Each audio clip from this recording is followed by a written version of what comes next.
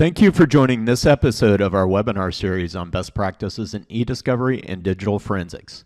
Today's session is focused on the use of data maps and custodian interviews to help locate evidence early in the process and gain leverage for building your best case. This building block in the e-discovery workflow has seen massive changes due to the pandemic and the shifting ESI landscape. And ESI stands for electronically stored information. Identifying sources of evidence has become a significant challenge as new messaging platforms, devices, and evolving social media platforms increase the complexity for all types of matters. My name is Jeff Fugit. I'm the Chief Revenue Officer for Lexby, and I'll be the moderator for today's event. We've got a lot of information to cover, so we'll get started. About our webinars take place monthly and cover a variety of relevant e-discovery and digital forensic topics, trends, best practices, and strategies. We've got a limited number of seats, so be sure to register early for those sessions that are of interest to you. If you have technical issues or questions, please email us at webinars@lexby.com and we'll address those right away. Our webinars are available online at lexby.com for viewing via streaming video or downloadable as a PDF presentation or MP3 podcast. You'll find this webinar and a complete listing of other webinars at lexby.com.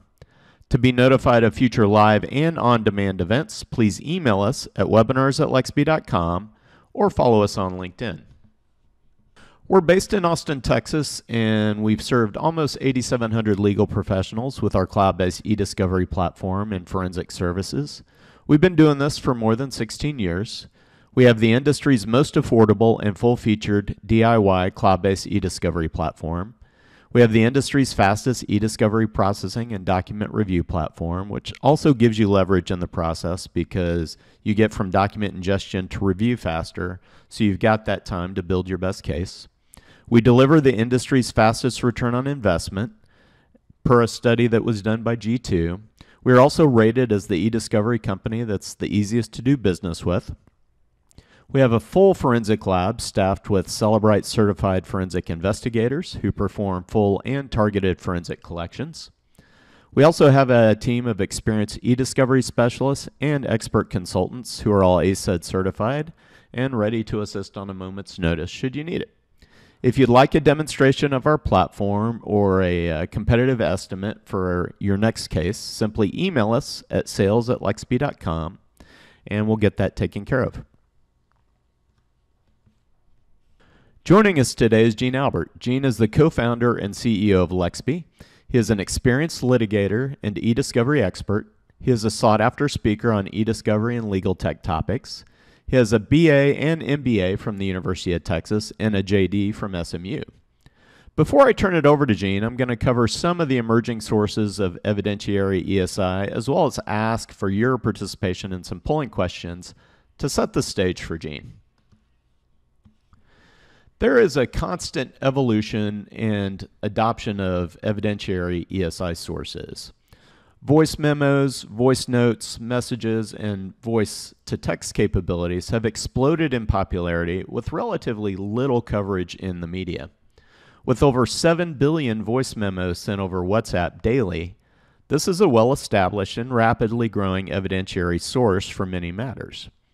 Smartphone capabilities have enabled this messaging modality, which is convenient, can better communicate sentiment, and is very efficient to execute. This capability is supported by a wide range of applications, including productivity apps like Slack, as well as social media platforms. So we're seeing more and more of these voice memos and voice notes in matters. The next source that I wanted to talk about are smart speakers, or smart sources of ESI. Smart sources of ESI are typically driven by a digital assistant like Alexa, Siri, or Google. Smart speakers like the Amazon Echo have grown in popularity. The Echo dominates the smart speaker market and captures 240 seconds of recorded audio with each clip. Virtually every smartphone has the smart speaker capability, and modern TVs are often equipped with this capability as well. These digital assistants are always listening, and if you have one of these devices in your office, you might want to double check the settings to ensure your privacy. We've seen evidence from smart speakers used in a bunch of cases recently, so it's becoming definitely a more prevalent source of ESI in litigation. Other sources of ESI, there are a myriad of other sources that could be relevant to your cases. These include digital security cameras, wearables that capture location and the physical fitness of an individual, location capturing apps and devices like smartphones, IoT or Internet of Things sensors that can capture the location and status data, drones, and then virtual reality.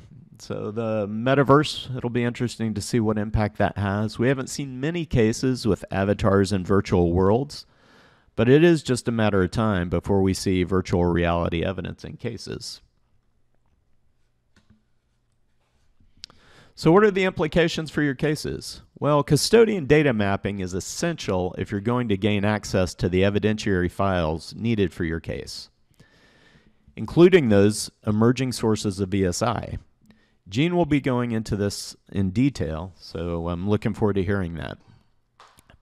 Being able to forensically collect data from all of the ESI sources is critical. You have to process a greater breadth and depth of file types in eDiscovery, and your eDiscovery platform needs to be able to handle the variety of file types. Video and audio files need to be transcribed and searchable. Lastly, many evidentiary conversations are now crossing communication modalities, from email to voice notes to Slack to other messaging applications. And so being able to identify that and make sure that you're reviewing all those relevant documents is absolutely critical. And with that, I'll ask for your participation in our first polling question. Our first polling question is, have you used a voice memo or voice note as a source of evidence in a case? While you're answering that, I'd like to thank you for participating in our polling questions today. All right, I'll go ahead and close that poll. And our next polling question, do you consider the emerging sources of ESI as a challenge to your cases?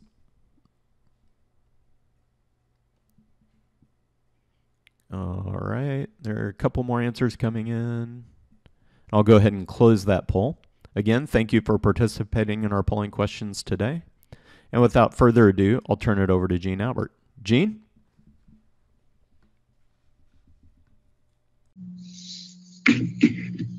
Hi, I'm Gene Albert, CEO of Lexby, and welcome to our discussion today on custodian interviews and data mapping. This is a very pragmatic subject, and we're going to talk about discovery workflow and case development, custodians, why interview them, how to do them, forms, etc. Benefits of and then data mapping, how does that tie in with custodians?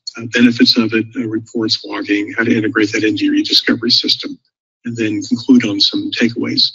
We will have copies of this webinar and recording, and also the forms referenced in here will be available for participants. The next slide here goes over the e-discovery workflow. And this shows up in the blue, the main stages of the case, and then down in orange are various subparts or tasks that are done or functions. The main things we'll be talking about here will be custodian identification on the left, and data mapping is part of the setup and planning. This goes into collection as well. We have other webinars that cover these other subjects if you're interested in any of these things specifically. First question we should address is just how do you identify custodians? What are they? This isn't very well defined or consistently defined in case law and rules particularly, and a lot of this has grown up through discovery practice. So first, who are custodians? These are individuals who possess data or electronically stored information, ESI, documents that are potentially relevant to the case and from whom data should be collected. These are people that have knowledge of facts related to the litigation or dispute. There are several types of custodians we refer to. One is key custodians. These are the individual parties, the deponents, witnesses, subpoena subjects. These are individuals that have relevant knowledge and documents about the case or dispute matter.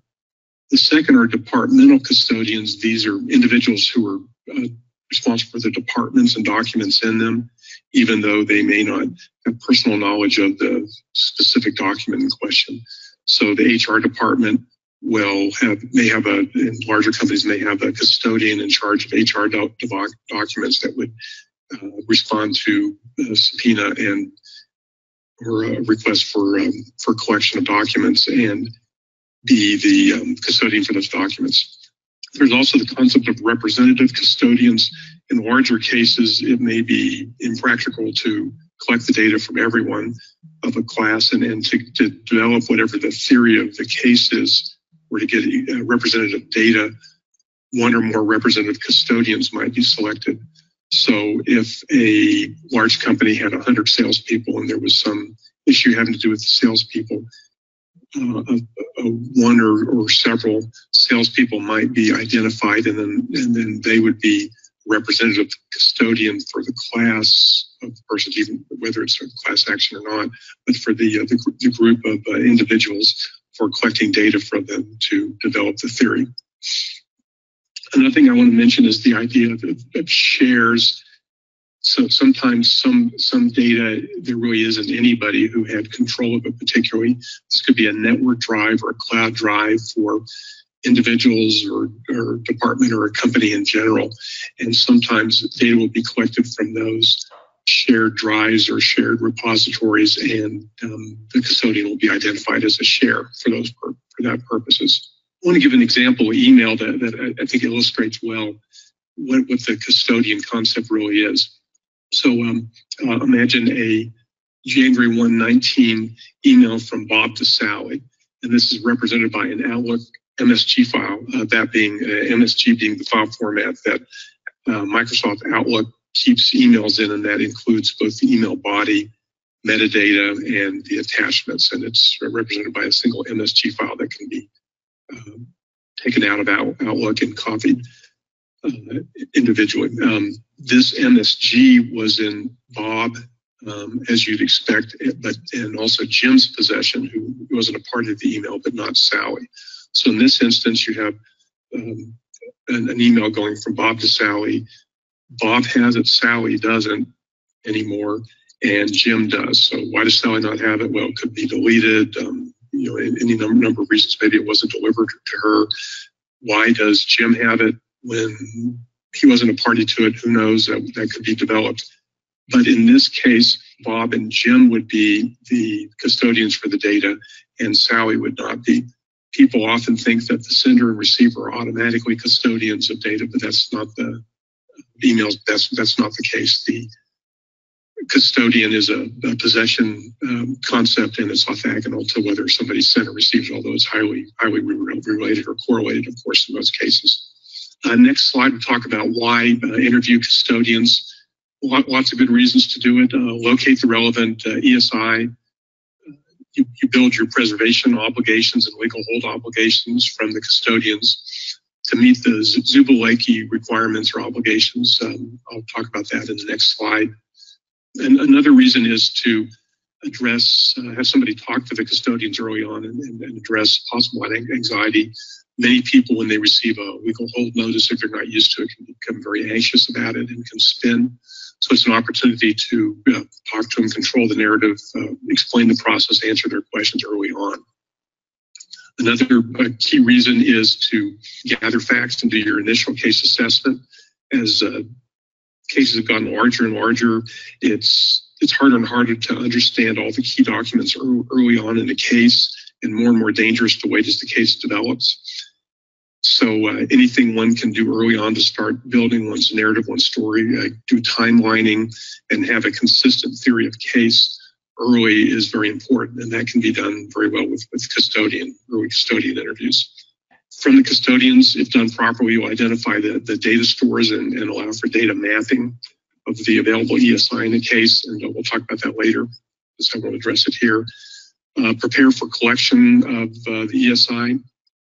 Plan ahead for discovery obligations. How long is it going to take? How many custodians? What can be committed to? What's it going to cost? All these can be fleshed out with the beginning stages of good custodian interviews and prepare for meet and confer and other discovery obligations as once one goes in.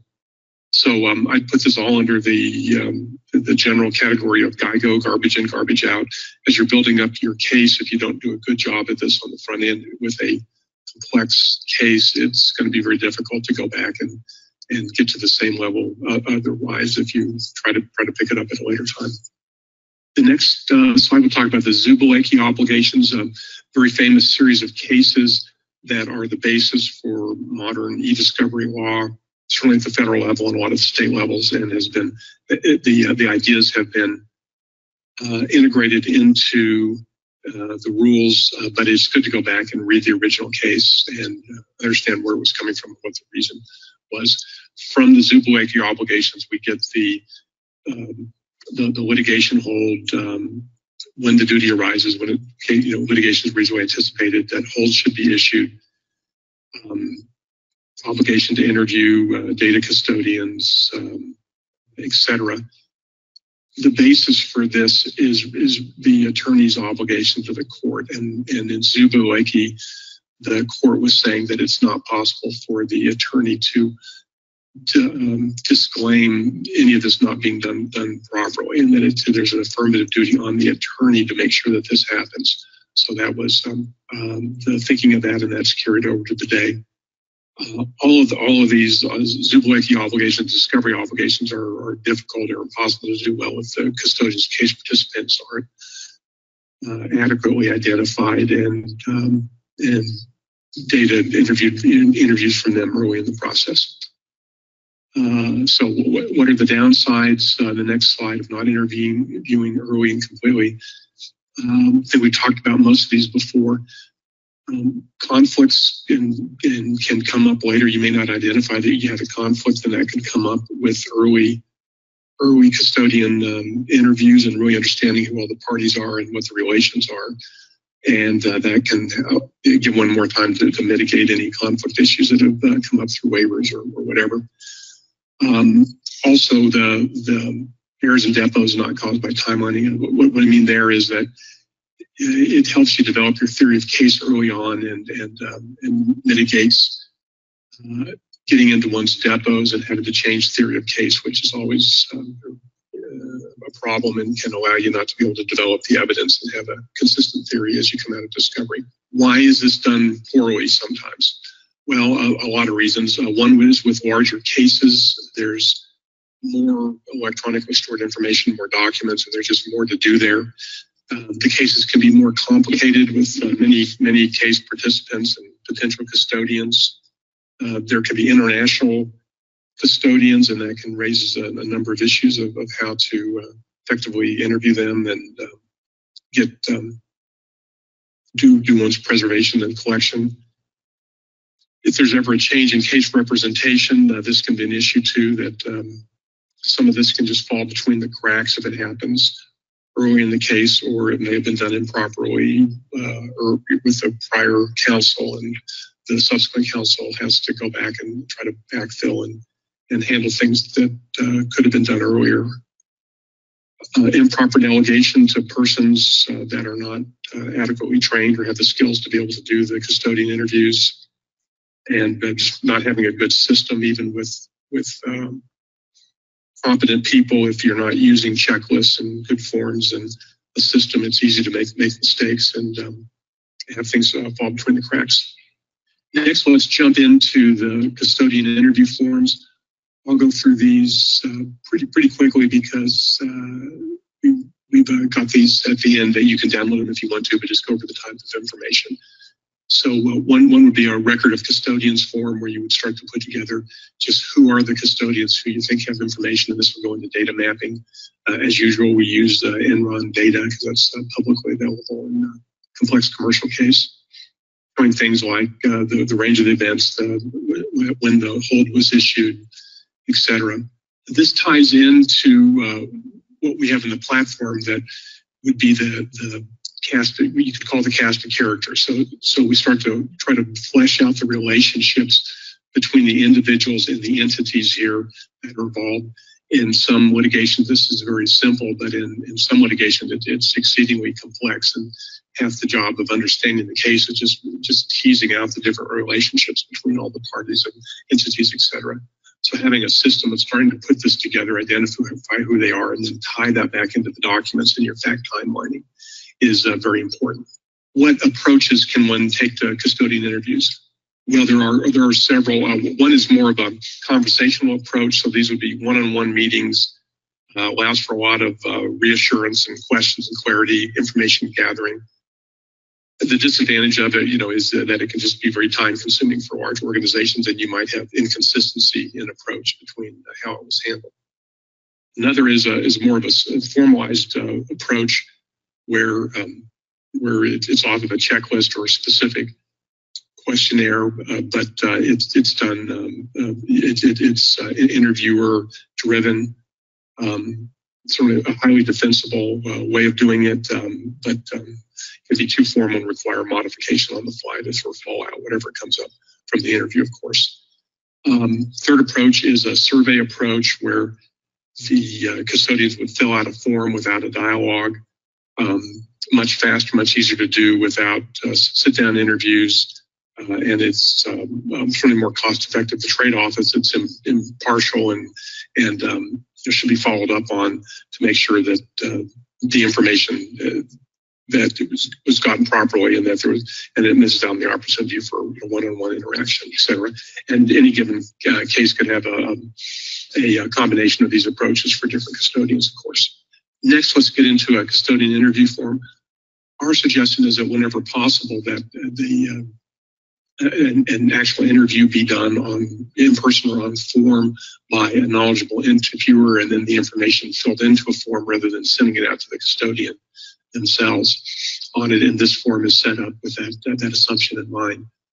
So this would be a per custodian form. Start off with relevant information when the hold is issued, etc. The next slide would get there's background from the custodian to understand where their role, if they had inherited any files or if it was all prepared for them, what their job was, etc. And next would be email information. It's amazing how many emails people have, even in business relations.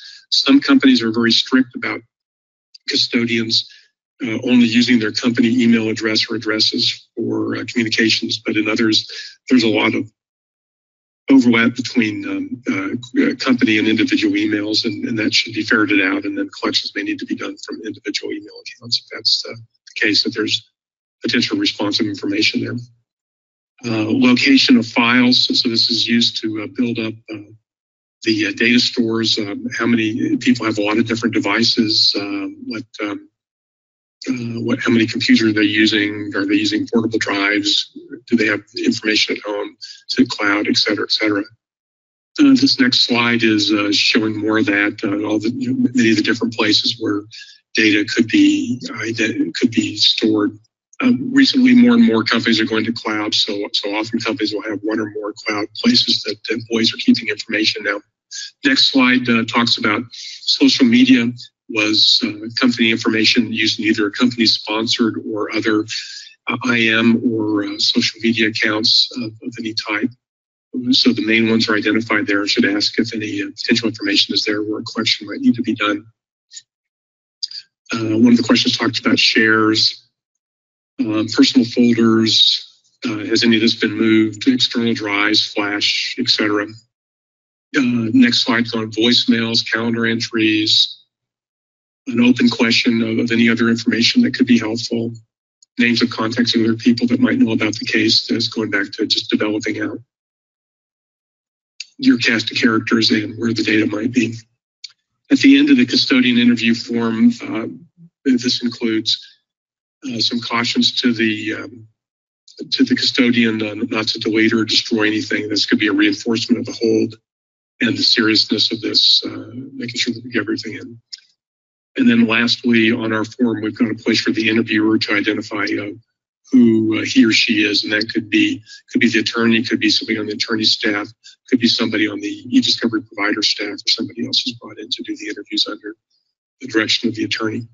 And then this form would be signed by the interviewer and would serve as evidence that a proper attempt of getting custodian information was done, and should be good evidence for the attorney meeting his or her Zubiliki obligations, and as that's codified in various e-discovery rules in federal and state courts. The forms you're just looking at are available on our website and our help, so you can give you instructions on how to go over there and get to our help section and download the form. It's on a help page, and then you can see the form is on the bottom of the page that you can download. Next, let's turn and talk about data mapping. This flows as the next step to do after or concurrent with doing the custodian interviews. So the data mapping is an organized map of data sources for legal purposes to be able to identify how many legal stores do the custodians have. They will almost always have multiple, sometimes many different data stores. What type and how much data is in these data stores, and has that been preserved? And this will come out in a series of different reports, and this is used as the basis for the rest of discovery to determine what there is to discover and how to preserve and collect it.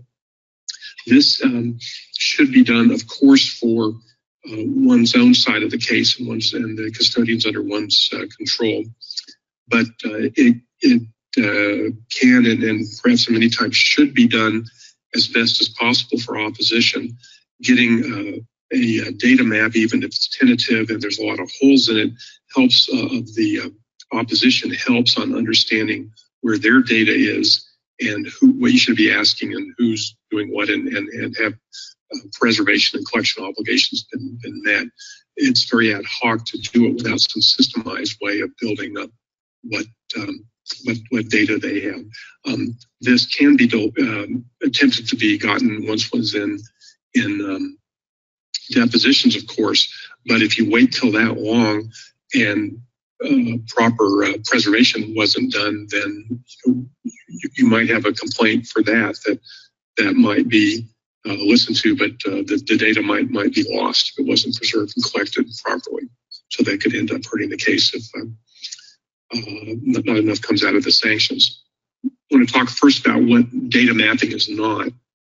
If you go to a client and ask for a data map, or you try to build this up and you talk to IT people, they'll think in terms of a network map, which will be just a connection of all the computers, is often done with the tools that are built into the network analyzers, or it could be done ad hoc in Visio or PowerPoint or a number of different tools. So you'll see something like this, and it can take a while to get some of this. So these are kept up to date, not very often. So they may have to go back and develop it. So you can lose a lot of time trying to get this out of the client and end up with something that looks like this, but that is practically useless for purposes of having a legal data map that I'm talking about in this webinar.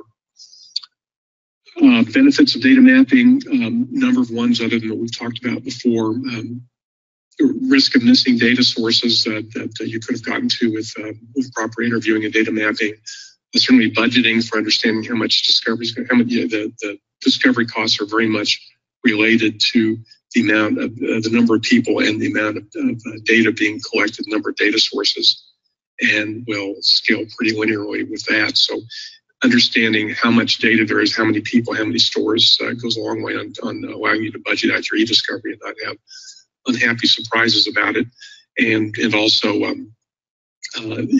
helping you with your timing of collection, of being able to collect as needed at various commitments that you've made to as part of the case. This, I'm going to jump into tools that we've developed here. There's other data mapping tools out there, but we use ours, for example, but you have the general ideas of this, and this could be developed themselves. We have tools for it. There's other ones out there, but the general function should be done in all, consistently in all of this. So first there'll be a data mapping log, and let me walk through this in a little bit more detail than I've done on some of these other slides. First off, you'd have the custodian and the organization and department they're in, their information about them. And you'll see that they're repeated. So Bob Smith is repeated 3 times on this. This is because Bob Smith has 3 different data sources associated with him. So if you go to one of the far right columns there, you'll see that his Outlook email, text messaging on an iPhone, and LinkedIn messages all relevant to this case. And then there's an estimation of the number of gigabytes in each one of those. That's helpful in getting a budget if needed. Then whether this has been confirmed or it's just estimated here on the data, if it's been looked at yet.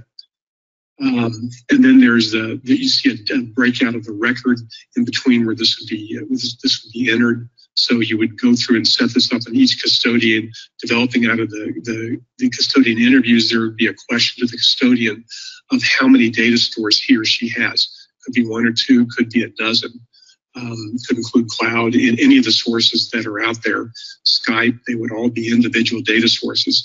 And these would be mapped out on a record by record, row by row basis in a form as we have here.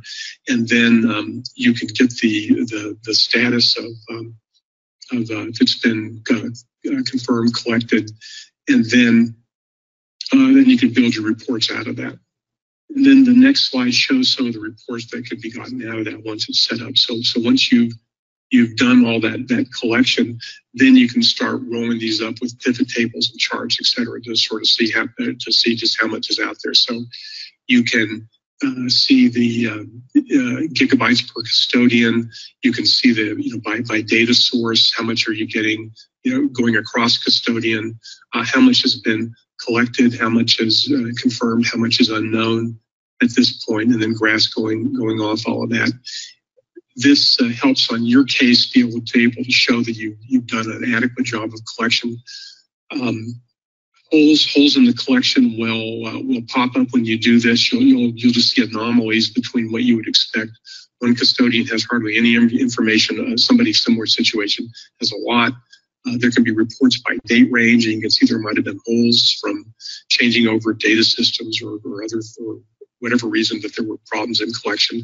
So this is a good quality control system, being able to go through on your collections and make sure that you can be reasonably comfortable that you've put out holds preservations and collected all the data that you ought to collect, and then be able to defend it if there's any question that it wasn't done properly. Even if it wasn't done completely perfectly, that's not the goal. The goal is to do it defensively, because perfection just isn't going to be possible in this sort of thing, because it's too complicated and there's too many externalities. So one can show that a good faith effort has been done to defensively identify and collect all the information. And a system like this can go a long way on defending any criticisms that one could have of their own identification, preservation, and collection efforts. Flipping that over to the other side, something like this can be built up for opposition and can start to show the holes on how data has been collected on opposition's point, and if they've done a sloppy or intentionally bad effort to collect and to hide information, it can start popping off the screen here on these reports, where you can see what's been collected by date, what's been collected by custodian, what's been collected by data type. And this is the sort of evidence that a judge wants to see to be able to issue sanctions and allow for additional discovery, to see that one's complaints about opposition's production is not merely something that's made up or a fishing expedition, but there's a lot of meat behind the complaint. So these sort of reports go a long way on proving up your efforts to get additional discovery or criticize the discovery of opposition when it's been done inadequately. This next slide shows that the information can be tied in with your e-discovery platform. So here this data mapping log is being uploaded into our platform, LEP, which is the LexP discovery platform, and the information about custodian and the data and stuff can be brought into the system so you can access it consistently with your e-discovery platform, if that's helpful, which I think it often is for developing timelining and other things that are being done as part of discovery. Next, and finishing up, we're going to do a recap on data mapping. Why would you want to do that? First is to identify potential data sources found through custodian interviews, visualize the data statistics that come out. It's helpful for planning and budgeting, timelining, and then it can be integrated into whatever e-discovery platform you're using as well, along with some of the other things we talked about. You can find more about this on our website. Again, this is discussed in our help with examples, and there are instructions on how to go to our website and find data mapping information that we have that ties in with this webinar and discussion. And now I'm ready to finish up here and just do a summary and takeaways on the whys and hows of effective custodian interviews and ESI data mapping. Takeaways. The big picture, you have a systematic plan of attack, what you're going to do. Do it early and have resources to update it as needed. This stuff can seem mundane, but it's actually very, very strategic, on a number of ways. So it should be done, and the people doing it should have their idea on the strategic goals and values of case development and overall budgeting and getting the information one needs for their case. Use forms and checklists, ours or somebody else's or your ones of your own making. This is very difficult to do if it's done on an ad hoc basis. Don't improperly delegate. People doing this need to be experienced. They need to be trained and to do it properly. And a lot of mistakes can be done even with well-intentioned people. Lastly, it helps us watch out for the unknown unknowns. This is a famous quote from Department of Defense Secretary Donald Rumsfeld. In 2002, I'll do a short version of his quote. He said there are the known knowns, the things we know. There are the known unknowns. Those are some of the things we do not know, but we know we don't know them. And there are the unknown unknowns. They're the ones that we don't know. And those are the ones that tend to be difficult and dangerous. Taking this over to e-discovery, I think the unknown unknowns are the problems that often bite people in large, complex e-discovery, and that effective custodian identification, interviewing, and data mapping can go a long way on ferreting out the sort of things that could be unknowns and identifying and eliminating them through the process. So that's it for today. Thanks for attending. Thanks, Gene. That was a great presentation. At Lexby, we provide comprehensive remote and on-site forensic collections that are fully defensible. We utilize industry-leading tools like Cellebrite and Magnet. We handle a wide variety of device and account types, as you can see on this partial list. And we do so at a very affordable rate. And now I'd like to ask our next polling question. Do you have a forensic collection project, and would you like a complimentary consult?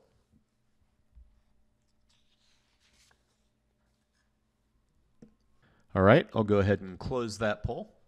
With Lexby's e-discovery platform hosted at Amazon Web Services, you get on-demand capabilities that scale to address the needs of your case. With Lexby's cloud infrastructure, you can get from document ingestion to review faster and get your productions out the door faster. All of your remote or mobile connected employees can access the Lexby e-discovery platform via a web browser. It works great on Macs, PCs, iPhones, and Android devices. On this slide, I wanted to point out that Lexby is a single end-to-end e-discovery platform. Unlike many e-discovery providers, you don't have to move your data from one solution to another. Lexby has fully integrated processing, review, analytics, case timelining, artificial intelligence algorithms, and production capabilities. Keeping your data in an end-to-end e-discovery platform like Lexby helps eliminate the risk of errors from moving data between platforms, as well as eliminates the cost of what's often called promoting data from one platform to the next. And I'll touch on that here in a little bit. And you can do it yourself and don't have to use expensive e-discovery project managers. Lexby utilizes AI and machine learning algorithms for several uses that Gene touched on. This includes transcription, that's great for all of those web conferences that happened during the pandemic. Language detection and translation for those cross-border matters. Sentiment analysis, cognitive image recognition, entity identification, and more. These algorithms are tuned to perform these tasks and enable boutique firms to handle document-intensive cases with limited staff. The LexB e-discovery platform also has features like advanced email threading and auto-redaction to help streamline the review process and ensure you're protecting your client's privacy. Now I'm going to talk to you about e-discovery pricing. The purpose of e-discovery technology should be to improve your document review capabilities while driving efficiencies in both time and cost. Unfortunately, there are still a lot of e-discovery providers that don't pass on the cost savings that technology delivers. We host the LexB e-discovery platform in the Amazon Web Services cloud. Our processing, storage, and networking capabilities are not only highly advanced, but they're also incredibly cost-effective, and we do pass the savings on to customers. Here's an example of how we compare to a Relativity reseller. In this comparison, you'll see that the Relativity reseller charges $30 per gig for data ingestion. Our highly efficient processing servers and serverless architecture enable us to offer this for free. While the concept of promotion might sound good, this is usually a cost associated with moving data from one platform to another. The LexB e-discovery platform is an end-to-end platform and doesn't require that you move your data. Not only does this save you $125 per gig in this case, but it also helps eliminate data handling errors and eliminates costly project management fees. We also don't charge user fees, so you can have as many users as you need at no additional cost. Relativity recently eliminated their user fees, so we'll see how that impacts the reseller community. We also have 7 different user permission levels to help keep your data secure. We don't nickel and dime you either with OCR or electronic endorsement fees per page. We also have highly advanced analytics integrated into the platform at no additional cost, and we're able to deliver savings on the hosting costs too. Here are some samples of how we help solve critical e-discovery issues. Page Tackett at Thompson Co. needed LexB speed to get some productions out the door to meet deadlines. LexB is lightning fast and gets you from document ingestion to productions in record time. David Jones was concerned that he would be outgunned by his AmLaw opposition. He quickly realized that LexB was a great equalizer and helped him build his best case that delivered a winning verdict. And with that, I'll ask our last polling question. Would you like a demo of the LexB e-discovery platform? While you're answering that, I'd like to thank you for attending today's session. We'll be making the following available to webinar attendees: a recorded streaming version, an MP3 podcast, as well as a PDF. Let us know if you have any questions or comments about this webinar or suggestions for future topics. This webinar is part of the LexB e-discovery webinar series. For notices of future live and on-demand webinars as part of the series, email us at webinars@lexb.com or follow us on LinkedIn. Also, we'd like your advice regarding our webinar series. Please complete the survey at the end of today's session. It helps us continuously improve this program and cover the digital forensic and e-discovery topics that are most important to you. I'd like to thank Gene for presenting today, and thank you for attending.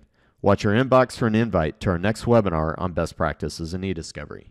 Take care.